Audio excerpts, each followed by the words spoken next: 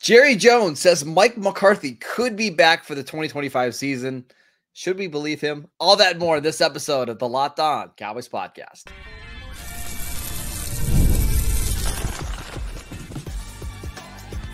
You are Locked On Cowboys, your daily Dallas Cowboys podcast. Part of the Locked On Podcast Network, your team every day. Welcome back to the Locked On Cowboys podcast, part of the Locked On Podcast Network, your team every day. We'd like to thank you for making us your first listen of the day. This episode is brought to you by FanDuel. You can start the season with a big return on FanDuel. New customers can place a $5 bet, and you'll get started with $150 in bonus bets if you win your first $5 bet. Just visit FanDuel.com to get started. Welcome back. I am your host, Marcus Mosher. You can follow me on Twitter at Marcus_Mosher. Joining me today, as always, is Landon McCool. You can follow him on Twitter at McCoolBCB. On today's show, we're going to break down some of the All-22 film from the Cowboys' win over the Commanders. We'll talk about Mazi Smith's improvement. We'll talk about the run game improving on offense for Dallas. We got, I don't even want to call it news because it's not news. No, it's just Jerry Jones talking. Jerry Jones this morning on 105.3 The Fan said that he could see Mike McCarthy returning in 2025 with a contract extension. Lane, I just want you to, when you heard that, or when you read it on Twitter, what were your initial thoughts? It's not any crazier than some of the other stuff that we've heard. I don't know. I think this is a very complicated subject, because I do think that you and I have said that there are aspects about Mike McCarthy that I think this team will miss when he's gone. And I think there are elements about the way he coaches that are extreme positives for this team. And I think that's bared out in the last 3 seasons, right? Like, they've won 36 games in the 3 seasons before this. So I think that the timing of it is very funny. Obviously, like, after their first win in 5 games, and they're trying to already wedge in a contract re-sign conversation. But you know what though? I honestly, I don't think it's the win is why you're seeing this, to be honest. Let's talk about the back, because the number one job for a head coach is obviously to win, but to do that, you have to have your players believe in your system and play hard, right? Yeah. If you have a talented bunch of players and they just don't play hard, you're not going to win anything, right? And that's how things fall off really quickly. I think the fact that Mike McCarthy has had this team, even the last couple of weeks in games that they lost, including that Texans game, they played really, really hard and physical in those games, despite being a team that's out of the playoff contention. I think it does say a lot about your head coach. Yeah, they're not quitting on him, No. And that's the thing about it, is that, like, even when the entire rest of the world around Dallas, around the NFL world, around the world has quit on the Cowboys, this team hasn't quit on themselves yet, and that's a lot of part to I think the head coach. And look, I mean, I think that, has the head coach had some fault in this? Absolutely, he has. Yes. But he's also been dealt some pretty terrible circumstances at times. So I think it's the Mike McCarthy thing sounds a lot less crazy the more you start discussing the other options that are being discussed, right? And like the other names that are being kicked around. So it certainly is not my first choice, or certainly wouldn't be my first choice for Mike McCarthy to be back, because my first choice would be like to try something new, to see some new blood in here and to kind of get something going. But if you could find a way to convince Mike to take a step back from the play calling duties, I don't think he will, and I don't think that that's likely. No. But if you could find a way to do that, and you can come and get a legitimate play caller in here who actually gets you excited about this offense again, I don't think it's the worst option of all the options that we've heard about as far as what's going to happen in 2025 and beyond. I want to add some more context, because I think what really happened is last night on Monday Night Football, Joe Buck and Troy Aikman were discussing the Cowboys, and Troy Aikman made a comment about how Mike McCarthy is a hell of a coach and that they shouldn't get rid of him, right? And I think that's probably why the guys over at 105.3 The Fan asked that question. Yeah. So it's really hard because if you have a coach who the players are playing hard for, but you're not getting the results, what do you do? I don't know. I think I'm at to the point where I would like to see something new as well. And I think McCarthy is a better coach than the national public maybe thinks or tells us. But does that mean he's the right coach for the Cowboys? I don't know. The other thing I want to mention is, Landon, there's no way the Cowboys bring back Mike McCarthy if they know Ben Johnson wants to come here or if they know Bill Belichick wants to come here. Like, I think you probably would have to find out through back channels if like those guys are out. But if those guys are in, I just don't see the Cowboys keeping McCarthy. Well, let's be clear. If the Cowboys actually have interest in Ben Johnson, like that's my number one choice right there. Like, yeah, sure. You know, so my concern is more not even that the Ben Johnsons and the Bill Belichicks of the world don't want to come coach here. That's not really a concern for me. My concern is that this ownership doesn't want to necessarily, they want to rule out some of the best candidates before they even get interviews, right? And that they're setting filters incorrectly and weeding out good potential candidates. I think if you go in and only with the idea of potentially hiring a retread head coach, you're missing a lot of opportunity. So I think that's my number one thing is I would love to see them kind of abolish that policy and take a chance on maybe a new coach who has some new ideas. But if that isn't if that isn't in the cards, if that isn't an option for the Cowboys, if the ownership isn't going to allow that, Mike McCarthy is as good as any of the rest of the candidates that you've heard talk about. And he's already established here. The players like him. I know. Again, I don't love it. I don't either. But I think it's in the context of everything else that we're hearing about, the names that we're hearing bantied about. I think I probably would take Mike McCarthy over a Bill Belichick led team that's got, Bill Belichick's, hand chosen assistants, so, well, I mean, listen, I was in on Bill Belichick until last night when it was 4th and inches from the Ravens 28-yard line. And he was telling Harbaugh that he needed to kick the field goal. I'm like, okay, we're out. I don't want to do this anymore. You guys are just don't understand old ball coaches. It's like everyone was making fun of Bill Belichick this morning because he printed out his Gmails. And I'm like, no, you don't understand. This is a guy who understands preparedness. What happens when all of y'all laptops run out of battery? He's still got the answers, guys. He's still got the answers. So, by the way, did you see that it was Matt Patricia sending him the questions from? If you zoom in, it was Patricia that was sending him the email. Never mind. Patricia's the one who's actually answering all his emails at this point. I'm pretty certain. So yeah. I want to talk about this in relation to Mike Zimmer because we have seen some better things from Zim over the last couple of weeks. And again, I know the Houston score ended up being ridiculous, but that game was a lot closer than what I think a lot of people anticipate. Are you becoming more open to the idea of Zimmer returning in 2025? Yeah, and actually, to answer your question fully, when I saw the Mike McCarthy quote, I actually had been kind of, since last night, since kind of watching some of the tape, I have been kind of going over my head, what does it look like if the Cowboys decided they wanted to keep Mike Zimmer, right? Like, even if they didn't keep Mike McCarthy, what would it look like if the Cowboys decided, hey, let's give Zimmer another year to see what we can do? I think it's a bad idea to do that. I do. I think it's probably not going to help your situation in the head coaching search. Or if you want to bring Ben Johnson, you want Ben Johnson to pick his guy, right? If you bring in Bill Belichick, you want Bill Belichick running the defense and not Mike Zimmer. So I think it's almost a package deal. Which makes this really complicated because I've liked what I've seen from Zimmer over the past few weeks. Yeah, I think that's kind of where I was just getting at, is that I do think, politics and all of that aside, I do think that what Zimmer has done these last few weeks it shows kind of what he had planned and what he had in mind for this year. Obviously, things didn't work out the way that we wanted with the injuries and obviously the way the offense works. But I do think that now that we're seeing, this defense get healthier, they're kind of playing in this scheme a lot better. You're starting to see the results that I think Zim anticipated and hoped for. And I've been impressed to the point where I thought it was worth mentioning that, if somehow he were retained next year, I don't think it's the worst thing, but I do agree that in a situation where you're getting a new head coach, it just doesn't seem very likely.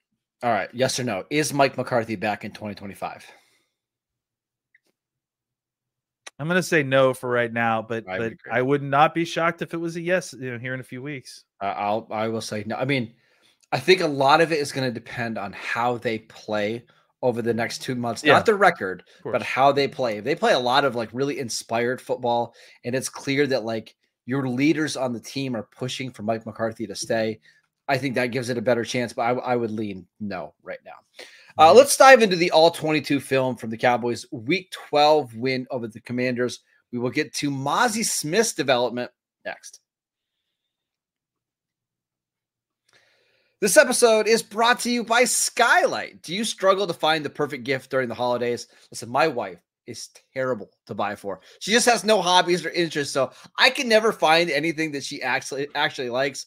But I did this year. We've got the perfect gift for all of you out there. Skylight Frames is the touchscreen digital photo frame that your whole family is going to love. You can upload thousands of photos with your phone and watch them appear in seconds. It's so easy to use. There's seamless sharing. You can invite friends and family to share photos, and all you need is the free Skylight mobile app and an email. It's so easy. The touchscreen is a game changer. You can swipe through photos. It looks fantastic in your phone or in your home. It has 5 different frame styles. It looks amazing. Plus, you can set it up in gift mode, so you can upload the pictures already to it. So when it's opened up for the holidays, the images in your photos are already in it when it's plugged in. And now, as a special limited time offer for our listeners, get $20 off your first purchase of a Skylight frame when you go to skylightframe.com/NFL. That is skylightframe.com/NFL and get $20 off your first purchase now at skylightframe.com/NFL. This episode is brought to you by FanDuel. Get ready to tackle the NFL action with FanDuel, America's #1 sportsbook, because right now, new customers can bet $5 and get $150 in bonus bets if you win. The FanDuel Sportsbook app gives you everything you need to place live bets on the NFL all in one place. So when you get a hunch in the middle of the game, you can check out the latest stats, view live play-by-play, and so much more on the same page where you place your bets. Just visit FanDuel.com to join today. And this is a great week to join because we've got 3 games on Thanksgiving. We've got a Black Friday game between the Raiders and the Chiefs. And then we've got some really good Sunday action, including the Bills and 49ers on Sunday Night Football. You'll get started with $150 in bonus bets if you win your first $5 bet. That is FanDuel.com. Never waste a hunch and make every moment more with FanDuel, an official sportsbook partner of the NFL. Welcome back to the Locked On Cowboys podcast. We are breaking down the all-22 film from the Cowboys' Week 12 win over the Commanders. Landon, let's talk about Mazi Smith, who put together a pretty solid game. What did you see from him on tape? What it is with Mazi is that it feels like it's the culmination of like him getting better at several little things, and that's kind of just increasing the quality of his play overall. For instance, the things that I just feel like, that he's really kind of improved on is, first of all, his late in the snap effort is better. And I don't think this is just a hustle thing or a try hard thing.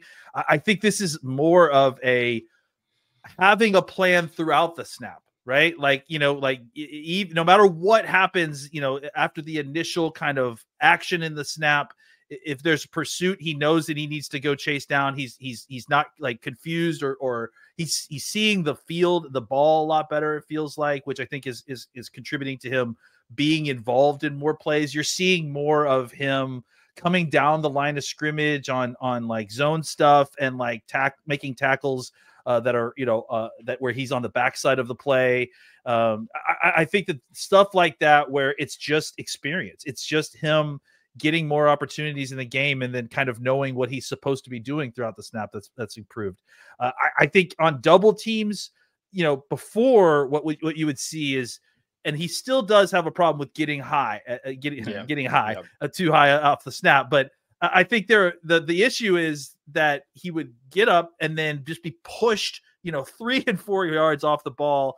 And again, that's obviously a huge problem for a nose tackle. He and it's not like a strength thing with him. It's never been a power thing. It's a technique thing. It's understanding how to take on those blocks and how to be strong and keep your balance. And I think what you're seeing now is that he's only being influenced by double teams as opposed to being kind of escorted out of the hole, which is a big difference, right? It's like it's not like he's leaving a huge gaping hole. It's just that he's being moved.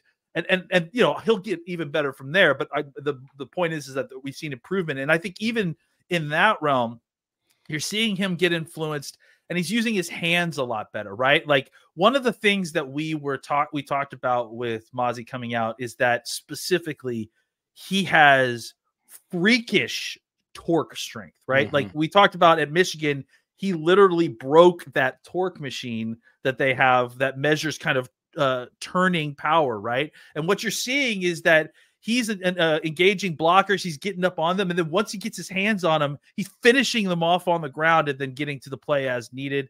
I think that's a little bit more comfort with his hands. He's using like a single kind of standing long arm to kind of maintain his strength in the hole to like control blockers at times. Just seeing him using his hands in general is a real benefit to his game, and something that's really kind of helped level up his game.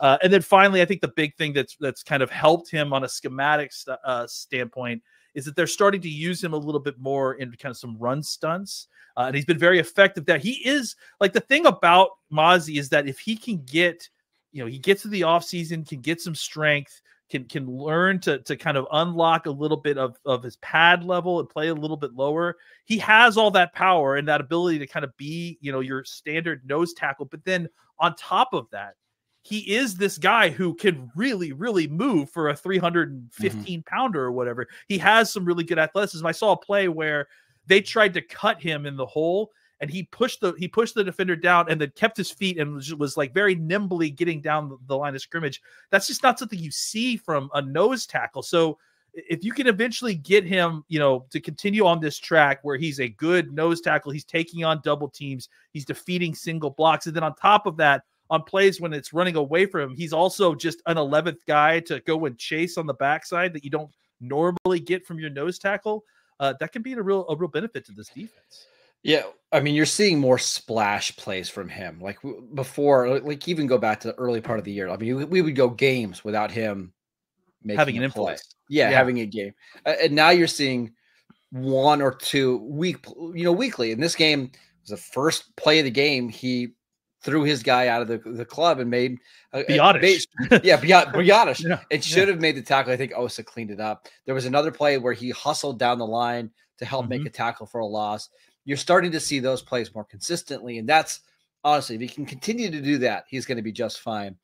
I also want to put this like historically, you look at the defensive tackles that are nose tackle types. So what you guys know what I mean? Like the 330 pounders, generally, whether that's Derek Brown or Dexter Lawrence, or even go a little smaller, like a Cam Hayward in Pittsburgh, almost all those guys struggled right out of the gate. Like this is just because I have a ridiculous amount of Steeler knowledge. Cam Hayward hardly played for the Steelers the first 2 years of his career. But by year 4, it's when he started to become a force. It takes a long time for these guys to get NFL man strength, right? Like you can dominate 18, 19-year-old dentists, but once you get to the NFL and you're going up against 29, 30-year-old guys that have 100 starts under the belt, it's not as easy to throw those guys around. So I think you're starting to see it more. I told somebody yesterday, to me, the biggest thing I want to see from Mazi the rest of the year is just stay healthy. I think him getting healthy going into the 2025 offseason is going to be huge, because last year he was dealing with a shoulder injury all offseason. And I think that contributed to him starting off the season really slow. So if he can continue to play well and stay healthy, I think we could see him make a massive leap in 2025. I think the reason that you just mentioned is why we didn't get to see the kind of 2024 season from Mazi that we wanted to, right? He didn't get the opportunity to have the offseason to lift weights, to put on 20 pounds of muscle, to do which he those needed to things. do anyways. Like he needed to get up, and he really couldn't do it with and he couldn't lifting. because that's right. So not only could he not get the weight that he needed, he couldn't get the strength that he needed. So what was the hope this season, not offseason? What was the hope this season? That the hope was that he would gain the institutional knowledge, the experience, the technique that he needed, because that's you got to find a way to improve somehow. You weren't going to be able to improve your strength, really. I mean, you could lift weights, but it's just not quite the same, right? But what you can do is improve your awareness, your technique. Yep. And I think what we've seen is that has been improving markedly, and that sets himself up for a very big 2025 season, and I'm excited to see it. And the last thing I wanted to say, if you watch his film from the first 4 weeks of the season, early in the games, you could see him play well. But as the games went on, his conditioning was just poor. And I think a lot of that is because he was trying to put on weight without being able to lift weights, right? So it's probably a lot of bad weight. And you just wear down as the game goes on. I still think he does that a little bit now. Yes. It's not anywhere near. It's more snaps, right? He was playing. He's been playing 25 to 30 snaps this whole season. I think the difference is that before you were getting 7 or 8 solid snaps out of him. Now you're getting 10 or 15 solid snaps out of him, which is important. Let's talk about the Cowboys run game, which I thought looked pretty good on Sunday. We will talk about that unit next. This episode is brought to you by Hillsdale College. Time is our most precious commodity, so don't waste it scrolling through the same mind-numbing content for hours and hours. How can you spend it wisely to improve yourself? We've got our sponsor, Hillsdale College, which is offering more than 40 free, that's right, free online courses, including Constitution 101, the meaning and history of the Constitution, Introduction to Free Market Economics, The Great American Story, A Land of Hope, and The Rise and Fall of the Roman Republic. All of Hillsdale's courses are self-paced so that you can start whenever and tune in wherever. Plus, you can go deeper with readings, quizzes, discussions, or just kick back and enjoy the lectures like I do when I'm sitting in the truck for pickup line at daycare. Go right now to hillsdale.edu/lockedon to enroll. There's no cost and it's easy to get started. That is hillsdale.edu/lockedon to register. hillsdale.edu/lockedon. Welcome back to the Locked On Cowboys podcast. We'd like to thank you for making us your first listen of the day. For your second listen, check out the new Locked On NFL show. 2 shows every single day. 1 in the morning with Tyler Rowland, 1 in the afternoon with Tony Wiggins, available wherever you get your podcasts. Plus, we've got the NFC squad shows coming out later this week, Landon, which I believe you are hosting. Still correct? We haven't gotten word yet if our bet has been made official, but yes, even if I'm not, I will be dominating that show to be sure whether I'm hosting or not. Okay, I can't wait. Hopefully David shows up. All right, Lena, let's talk about the run game. How do you think the run game performed in Week 12? Yeah, I mean, I think we have to start with Rico, right? Like, I think we've obviously had a lot. I mean, first of all, the context here. You're missing both your starting offensive guards. You're going into a situation where you have a backup quarterback. There wasn't a lot of offensive options here. So the run game was really, I mean, I think they telegraphed it, but I also think that there wasn't, much other choice. They knew that they were going to have to rely on the run game. So the fact that the Cowboys were able to run the ball the way they did with Washington, knowing that they were going to run the ball, I thought was a really impressive effort. And I think it starts, like I was mentioning, it starts with Rico's improvement. I just think that Rico, as he's gotten these touches, as he's gotten this experience, he's just improved so much. And the difference that you're seeing in him, like, I think that there was one play where, and I really wanted to clip it, but it's really hard to kind of like show just how special it was. But there was a play where it was a handoff to the left-hand side. Guyton had kind of lost control of his block a little bit, and the defender was trying to get in. And as Rico was taking the handoff, he can see the defender kind of defeating a Guyton about to come around. And as Rico takes the handoff, he stutters. He sets up his move. Like as he's taking the handoff, doesn't look down at the ball. He sets up the move. He kind of breaks a little bit inside, fakes like he's going to go outside, and then that draws the defender in, which puts Guyton in phase of the block, and then he just weaved back behind him up the field for an 8-yard gain, which should have been like a negative 2-yard gain. And it's stuff like that, and just the kind of sync and timing that he has with the blocking that it didn't feel like was there previous to this. And you know, considering the fact that, again, I just mentioned they had 2 backup guards who hadn't really played at all this year on the offensive line. It's just Rico's own internal clock and internal timing of understanding how these plays develop, and his patient feet that has developed that has really kind of really been a huge benefit and kind of increased. And I think you really started to see it with some of the outside runs, which I think we should talk about some of the outside runs, because I really feel like that was an interesting wrinkle, and it was an effective wrinkle. You didn't really look. We know about Quinn's defenses. They're usually light. They're fast. They don't have a lot of beef up front necessarily. Obviously, this Washington version has a little bit more of that because they've got Deron Payne, because they've got Newton. But normally you wouldn't consider running the ball on the outside as a better option than running inside because of the, you know, constitution of these rosters, right? The Cowboys flipped everything on their head. They had no problem tossing the ball outside. And then what was happening is that once you got all these young offensive linemen on the hoof, they were able to shield guys off. And then Rico was cutting it back up inside. Like, he wasn't trying to beat everyone out to the edge. He was letting everything develop out on the side. And then once all the blocks were in place, it's like he was a ski slalom, right? He was just finding an alleyway up through it. And there was like 3 or 4 of those different runs where the Cowboys were able to get really solid blocks from the perimeter from BSF and from Mingo had several different good blocks in this game. And because they got solid blocks on the edge, you had offensive linemen getting to the second level and sealing guys off. It allowed Rico some time to be patient in the backfield, get to the edge, see the kind of opening valley, and then find his way through it really quickly. So I think that was something that really worked well for the Cowboys. They leaned into the offensive athleticism that they had with the young guys that beat up Zach Martin, a little bit lighter guy than Tyler Smith, and they ran even more zone than they normally do. And I think again, the perimeter blocks really helping, and I have to point this out because again, we've been the victims of this. But a good portion of what happened in the positivity in the run game was because you were playing against a Dan Quinn defense. He deployed 3 or 4 different formations and looks that were just terrible run defense formations, where similar to what putting Micah Parsons in at 3 technique like we were, except on rundowns. They were doing that, and the Cowboys were able to take advantage of certain situations where those formations were lined up at times when they had runs called, and they just were able to kind of destroy them. So overall, a lot of different little things kind of added up to a positive run game in this situation. I just have a couple notes on their run game.